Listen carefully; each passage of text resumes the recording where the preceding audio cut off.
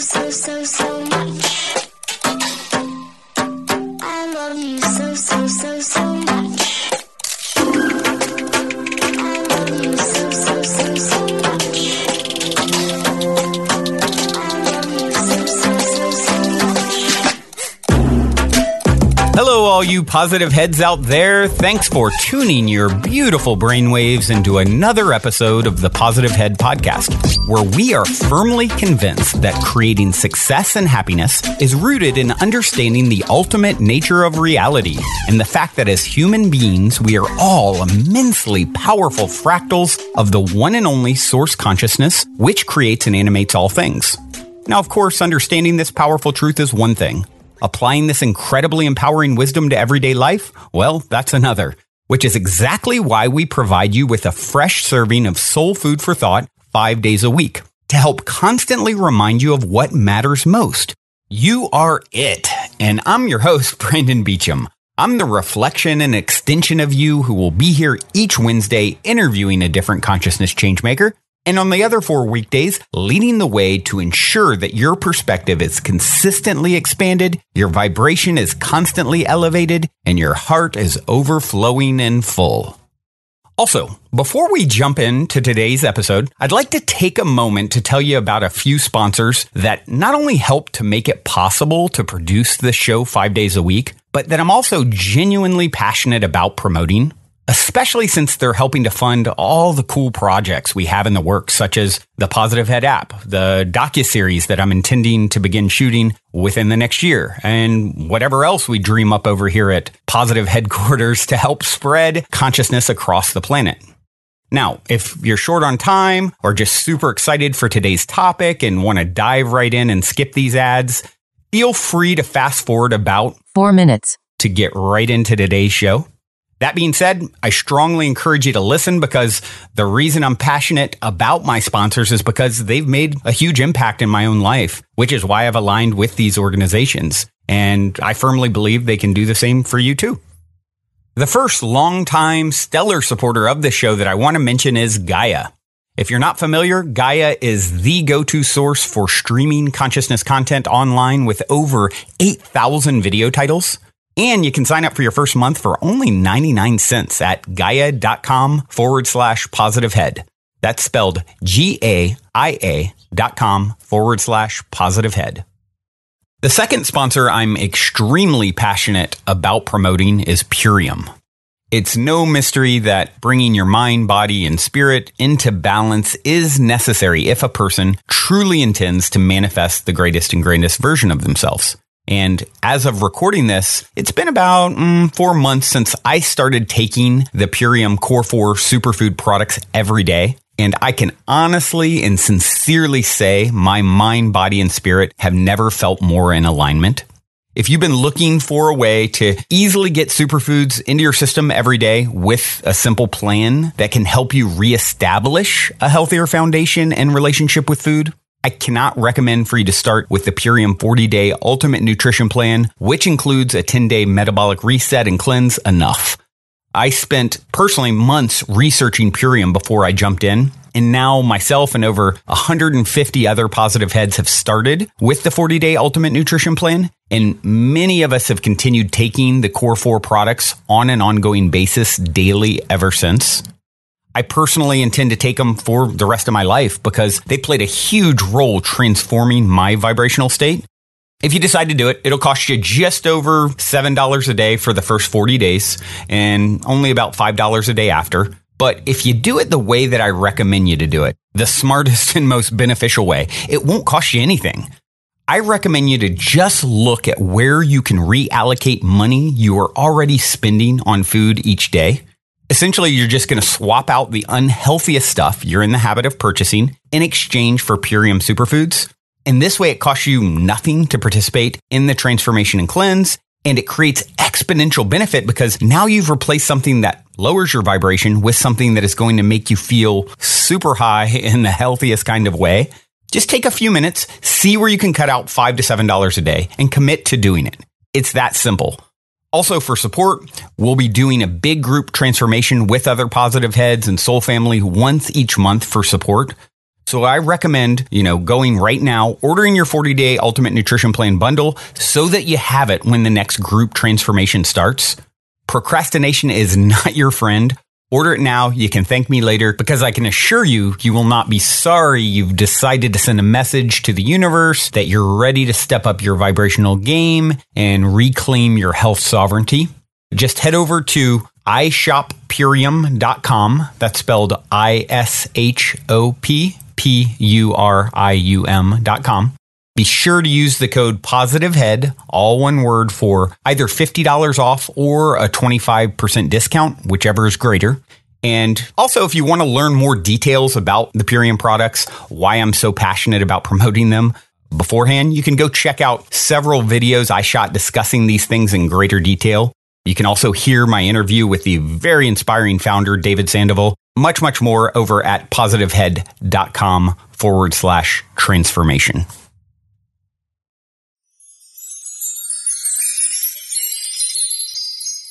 All right, all you positive heads, welcome, welcome. It is a magical Monday here in the studio as I record. Happy to be here with you yet again to explore some magic, share some wisdom, learn a few things. In the case of today, I'm actually going to read from the book The Psychic Explorer by V. Von Dam. I've been sporadically reading from that book for the last month or so. And yeah, I felt like starting my Monday morning with a little read. It's a nice, easy, smooth transition into the week. It's been... there's been a lot of powerful, intense energy all around. And so I like the idea of connecting. In this case with, so I've explained this book before, and I'll do it again real quick. I originally got this 20 years ago or so. It's pretty obscure. I've never seen anyone else or known anyone else who's had it. It's called The Psychic Explorer by a guy named V. Von Dam. And it's all about his astral projections, out-of-body experiences, and his exploring the astral realm. At the back of the book, there is messages, channelings from different cosmic entities, if you will. And you guys, as you know, I've had quite a few people on who claim to be a channel. And I always say I share Abraham clips all the time, who, is Esther Hicks, who claims to channel the non-physical entity Abraham. I always say about these sorts of things, I'm really not that concerned with whether or not someone is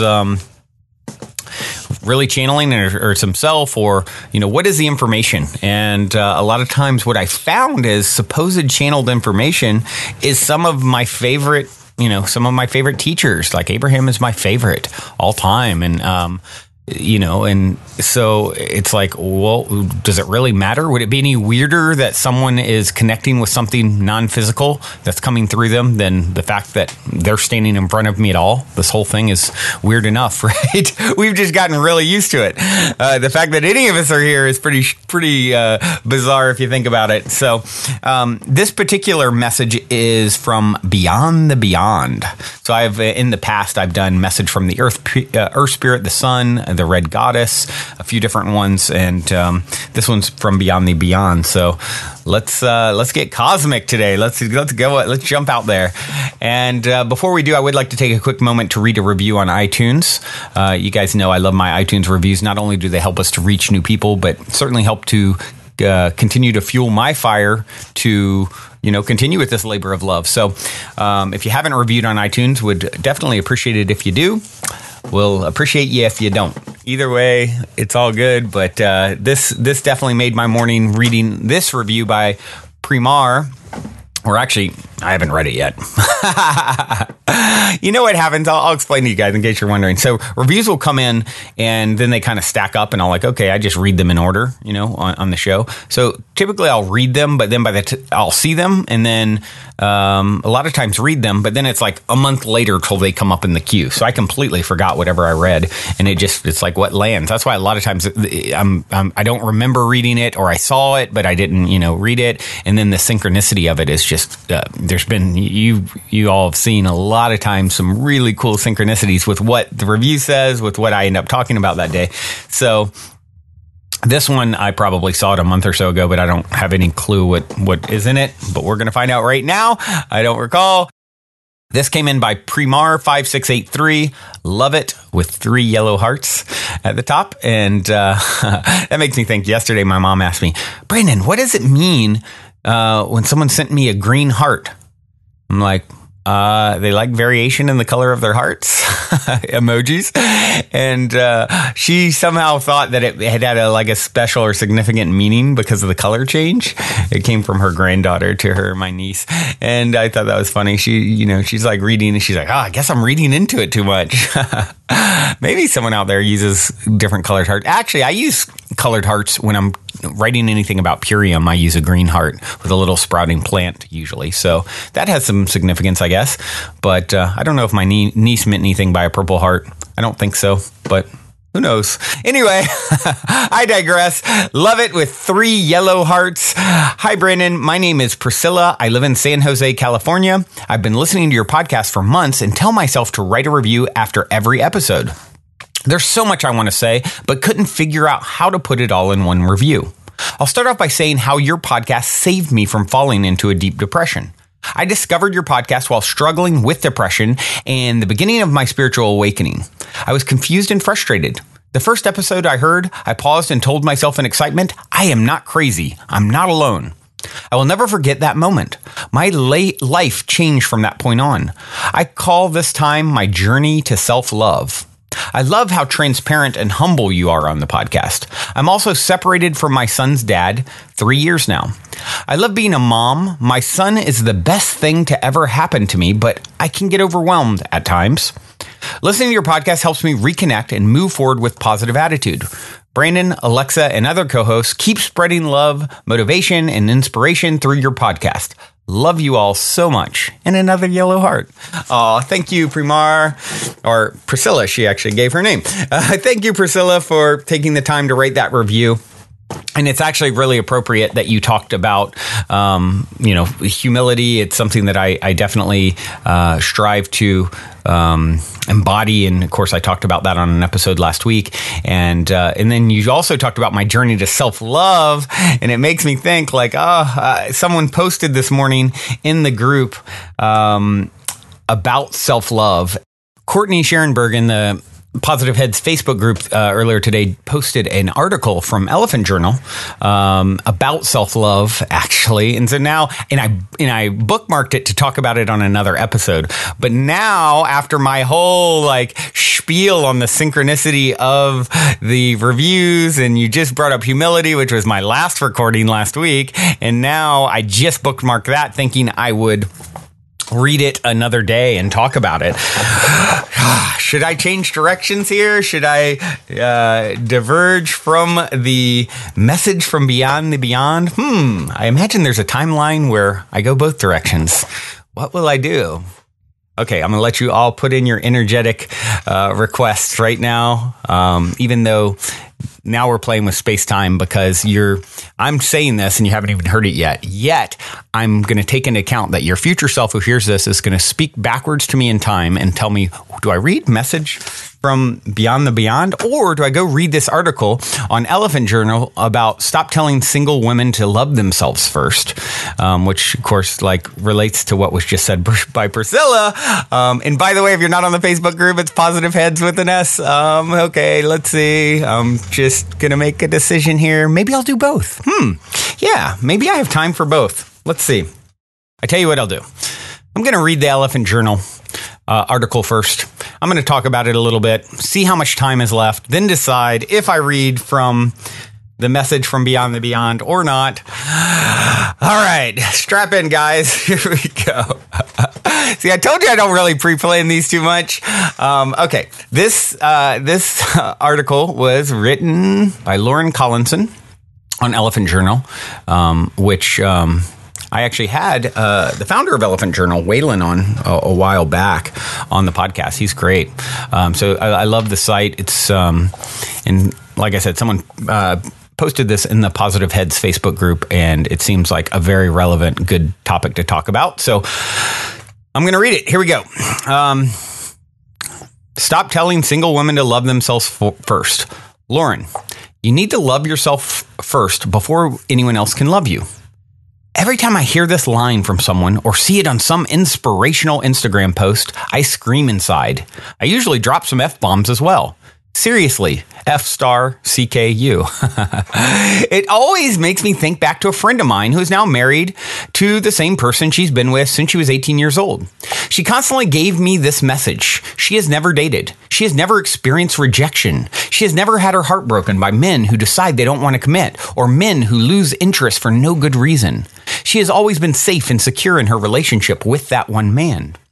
But I find that these are often the exact people spouting this bullshit and bullshit advice that I need to love myself more every time I lament about my perpetually single status. However, my question is this: do they even know what love yourself means? Why do so many women tell other women that they need to do this in order for someone to find them worthy of love and compassion? Where and when did this start? And why don't we give the same advice to men who run away at the first sight of a relationship challenge? I think many of us interpret it as needing to fix ourselves first, which can be an extremely hurtful message. In the beginning of my singlehood, I would agree that there were definitely things I needed to fix. I needed to learn that I was strong and that I could fight for myself. I needed to learn that no matter what, I would be okay. I needed to learn that I had an identity outside of a relationship and that it was a damn good one. But several years later, after doing all this work on my mind, body, and soul, I'm still single. So what gives? Do I still not love myself enough? I've traveled the world. I've practiced thousands of hours of yoga. I've left a job that sucked the life out of me. I've tightened my circle of friends to only those who truly love me. I've bought a condo. I've been to therapy. I've gotten a dog. I've hired life coaches, and I'm still single and lonely and beyond frustrated. Can we change the message, please? Can we remove this idea that there's something wrong with single women who continue to have poor success with finding a life partner? Can we remove the idea that we don't value ourselves enough? Maybe the men we meet don't stack up to us. Maybe they have issues of their own. Maybe our timing has been off. Maybe we've simply just had bad luck. However, I do want to try to define this notion, since the message is so prevalent. When I really give it some thought, I think loving ourselves is this, and I still cringe at the phrase, by the way. Eating well, exercising, pushing away negative thoughts, keeping good people in our lives, parting ways with those who do value us, and being clear with potential partners on what we're looking for and how we want to be treated. But it's hard to fit that into an Instagram post, I know. So we diminish it to those meaningless few words, and the person on the receiving end is supposed to all of a sudden be enlightened, or in my case, get incredibly frustrated and drop F-bombs. So to the women out there who are still searching for love, like me, hear this: we're enough just as we are. We don't need fixing. We don't need healers and shamans. We don't need to climb Mount Everest or attend silent yoga retreats to find ourselves. There are plenty of women who haven't done any of that and are in great relationships. We just haven't met the right man at the right time. But the more we care for and look for ourselves, the better positioned we'll be when he comes along. All right. Well, so that was written by Lauren Collinson on Elephant Journal, and apparently the universe wants me to talk about this today because there was some synchronicity in that review on iTunes. So here we go. So the very end of it's wonderful. I absolutely love it. The very last thing, she kind of sums up here is really powerful and so true. It's like, plenty of people, she says, there are plenty of women who have done that and are in great relationships. It's like I just posted, I sort of am like a broken record on this podcast because it's necessary. I just posted a meme last night, and it says, the way you are describing your life is the way it is manifesting. The way you are describing your life is the way it is manifesting. The way you are describing your life is the way it is manifesting. So now, tell me, how are things going? So this is very relevant to this article. So there's a story here of, what's happened and, with this person, and obvious frustration and resistance to what is, right? I don't like the fact that I'm still single and I'm frustrated, beyond frustrated.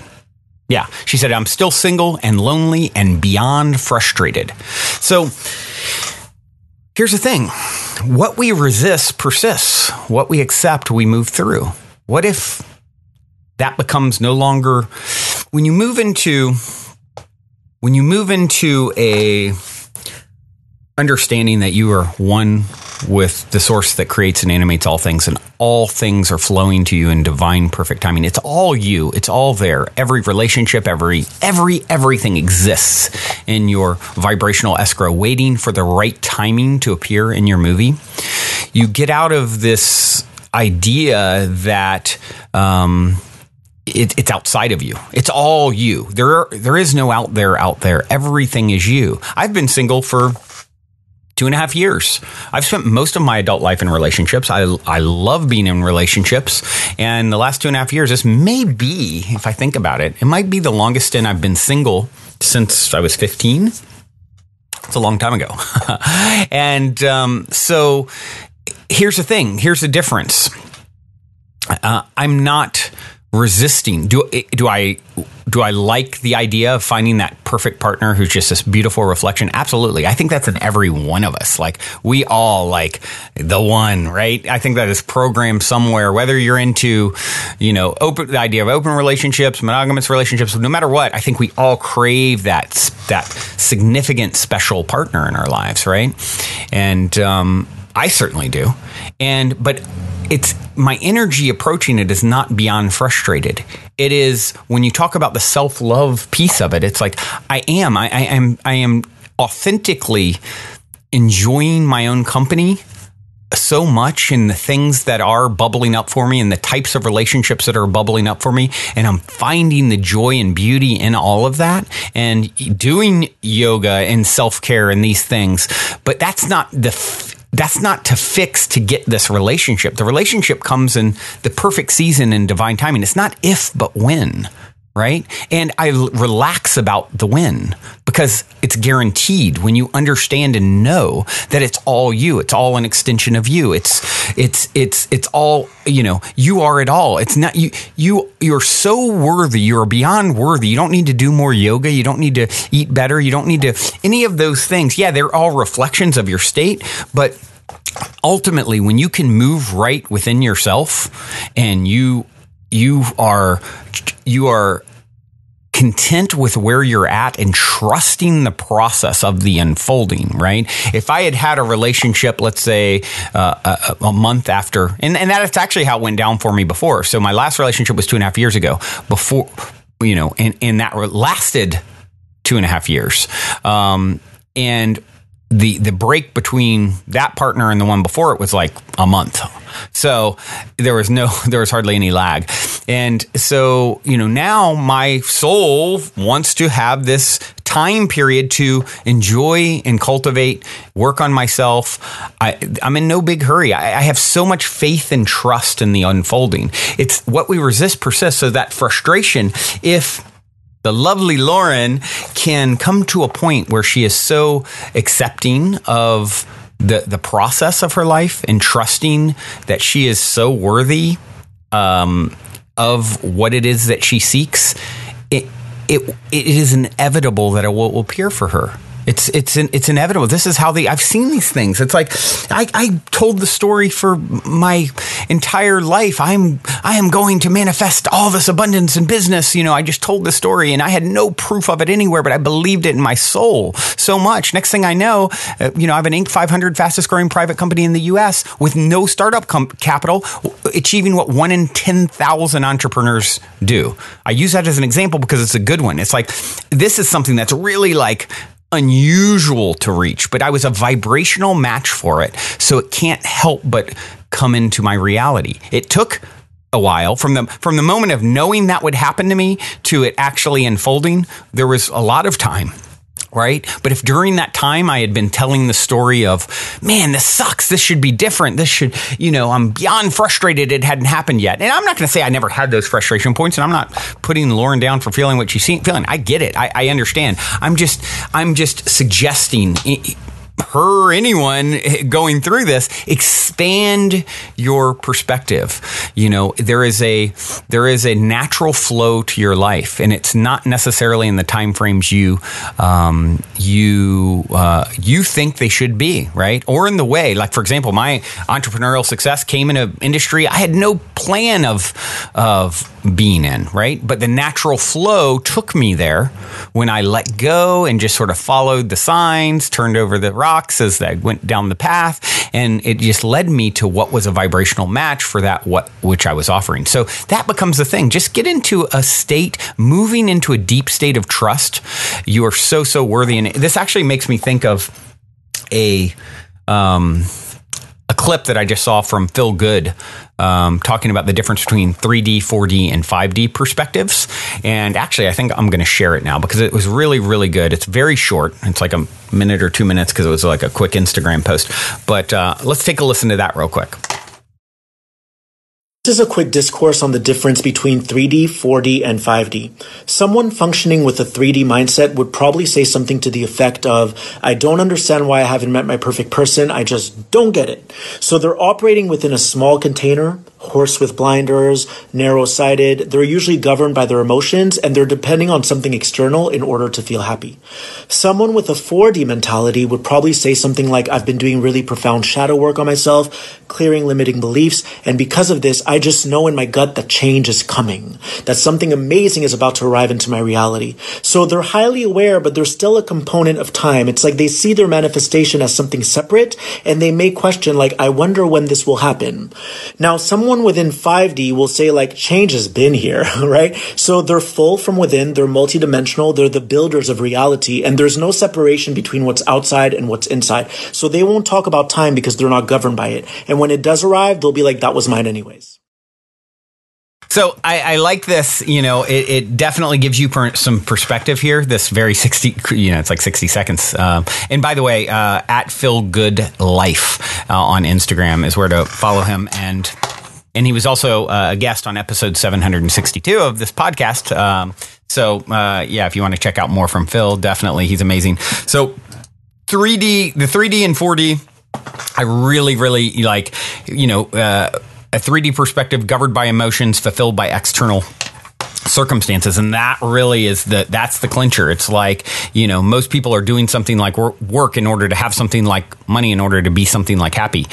Yet the way reality actually works is you be in the vibrational field of what it is you want. You be something like happy, you find yourself doing and having the things that are a match for that, right? And so really, moving to a place where you get beyond, you're at peace with what is, right? Not governed by your emotions. A master is someone who embraces whatever shows up because they know it's exactly what they need to lead them to the next greatest and grandest version of themselves, right? So that's moving beyond the 3D, 4D, change is coming, knowing it's coming. I've been doing work, maybe clearing limiting beliefs. I feel like this is a very necessary process. And yet, the way he said it is like, okay, there's still some level of separation. It's like, so it's a little tricky for me the way he's describing 5D, because it's like, well, change has been here from within. Of course, it's here now. It is here now. But we are, from my perspective, and this is where I have a little different spin on this or take than the way Phil described it. It's like we are living from the ultimate perspective. It's all happened. It's already in there is no time from the ultimate perspective. But where we're at now, currently, we are living in a reality where we are using time to give us experience and to give us contrast.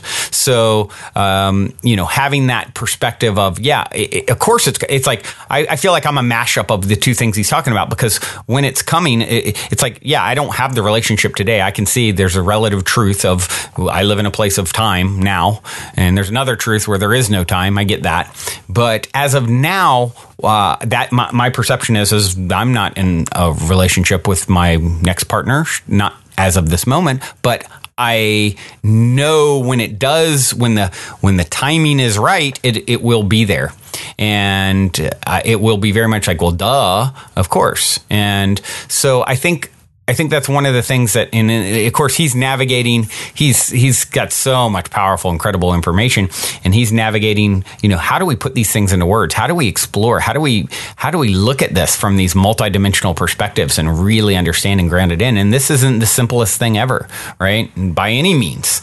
The thing that I am confident of, I am so confident of, if you can be it, you'll see it. Be in vibrational match of what it would feel like to have that. Be content with what is? And don't be resisting where you're at. What if you've put down the fight to find the partnership?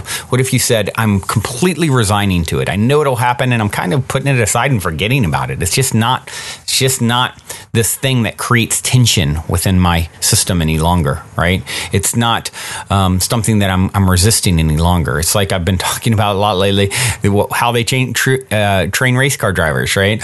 They train them, whatever you do, don't look at the wall if you're spinning out.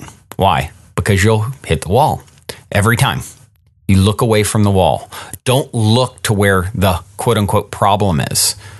It's you're going to hit the wall. What you resist persists. Where attention goes, energy flows. What are you drumming up the vibration of? Beating, as Abraham talks about, beating the drum of.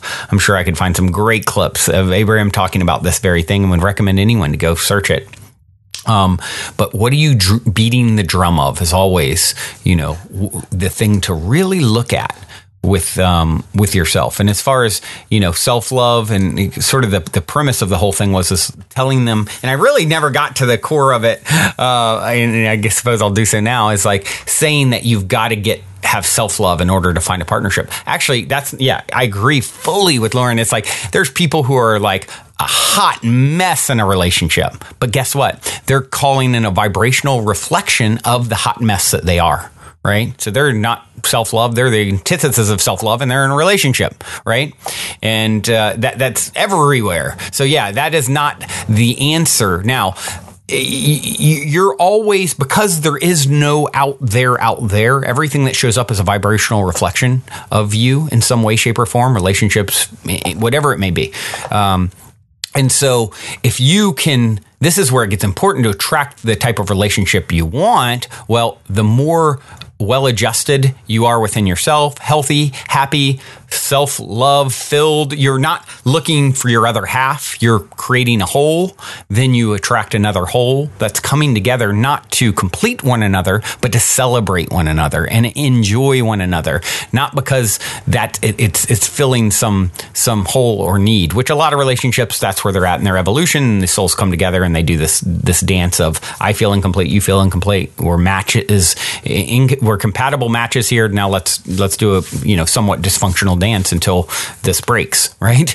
And that's sort of how it goes. So I think that's sort of the dividing line between, the more you work on self-love, the more content you are within yourself, the more the reflection that does show up when it's in divine timing will be, imagine the difference between me being full of self-doubt and all these things and pain and haven't worked through my shadows and, healed any trauma that's there, finding a relationship in that state versus having done that work, right? The reflection is going to be very, very, very different. So I think that's the message that's maybe being lost in these, and where Lauren's frustration is coming from, partially with, Instagram posts and things like that. Obviously, I've taken almost 30 minutes to explain. This show does not fit into a meme. So, but it's always back to where attention goes, energy flows. What are you focusing on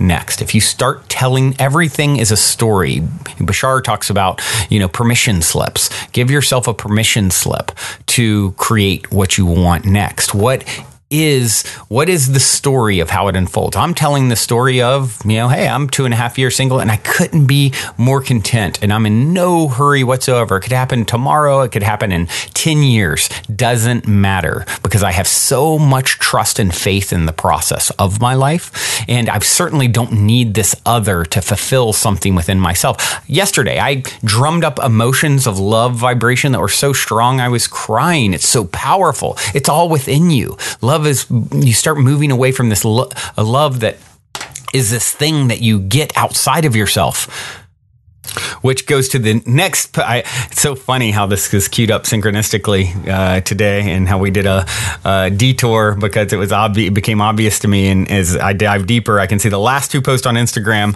I made, which is +_head, by the way. I was resharing that clip from Feel Good, and before that it was this by Ram Dass. The romantic quality, and I just remembered this right now. The romantic quality of love, which is between separate entities, is a doorway into the deeper love. A lot of people experience a quality they call love, but they're doing it with their mind. They're not really opening their hearts fully. They are loving, meaning I am attracted to or I'm attached to. When we talk about love versus fear, for example, we're talking about being versus fear, or unity versus separateness would be the other way of saying it. So I would say that when the fear dissipates, you are feeling at home in the universe, meaning your identity with your separateness isn't overriding your feeling of connection with everything to the point that you're feeling cut off and vulnerable, which is where the root of the fear is. So as you cultivate that unitative quality, the fear dissipates. So the relation is one between love and fear, but it's not the love in the sense of I love you. It's a sense that we are together in the space of love. And that really is like, the Osho quote, love becomes an overflowing. Whether the other is there or not, it is just overflowing from you, right? That's what we're moving into. And then it becomes like, whatever comes into my field is going to be perfect and perfect timing, and I just trust and I'm relaxed about it all. I'm surrendering to the flow of this beautiful, beautiful dance that is my life. I have so much trust and faith in what is to come and how it should come. And it may be, I may have an idea about a direction to go, or let's say a potential partner in this case, and it's that or something greater. If I'm ever exploring a connection with someone in that way, it's so relaxed now. It's like, oh, wow, okay, cool. I'm attracted to this person. There's a connection here. Cool, let's explore this. Oh, that didn't quite manifest in a way that felt in the flow. Perfect. All right. Oh, it worked out. Perfect. Oh, it didn't work out. Perfect. This or something better for me. Right? It doesn't say anything about, there's nothing wrong with the other. I don't need to judge the other. I don't need to get mad. I don't need to have expectation. Expectation is premeditated resentment. I don't need to do that. I don't need to have premeditated resentment about this other potential partnership. It's like, I'm just exploring here with joyous wonder, like trusting the beauty of the unfoldment, right? The way you are describing your life is the way it is manifesting. The way you are describing your life is the way it is manifesting. The way you are describing your life is the way it is manifesting. So now tell me, how are things going? What's your story? That's my story. I'm sticking with it. Hope you find some goodness in the story. Hope you make it your own if you're out there and looking for love in all the wrong places. Who's that song? Oh, who sung? Now I'm thinking, I don't know, songs are mashing together in my head. Look, what was the one that, was it Eddie Murphy? He did like a funny rendition of Looking for Nub or something. I don't know. Long time ago. Anyway, I digress again. I will leave you today with a song. I guess I'll play the same song. The song I queued up, funny enough, I thought I was going to be reading from Message from Beyond the Beyond, and it's by, I'll play it anyway, Light Years from Home, and it's by Blue Tech. Hope you enjoy. Till next time, journey well. Love you all so much. We'll check out Beyond the Beyond's message in another day in divine timing when it's meant to come through. Till then, journey well. And don't forget to love yourself and everyone that crosses your path. Also, if you're craving more consciousness elevating content, be sure to check out Gaia, which is my personal go-to source for streaming consciousness content on the web, where you can stream an incredible 7,000 plus exclusive videos covering 5,000 years of wisdom. As you all hear me constantly say, it's a daily conscious effort to maintain an elevated vibration. And if you're looking to journey deep down the rabbit hole to do so, then Gaia is the best place I know of to do it, period. And you can sign up for your first month for only 99 cents at gaia.com/positivehead.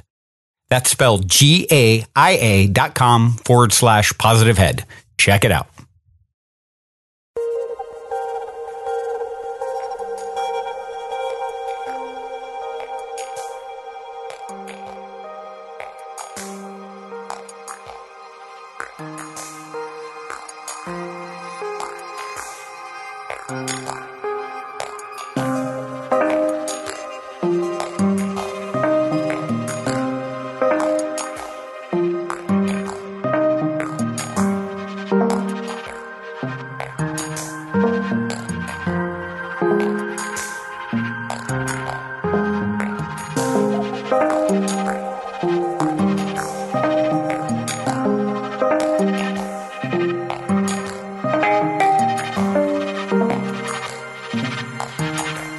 you.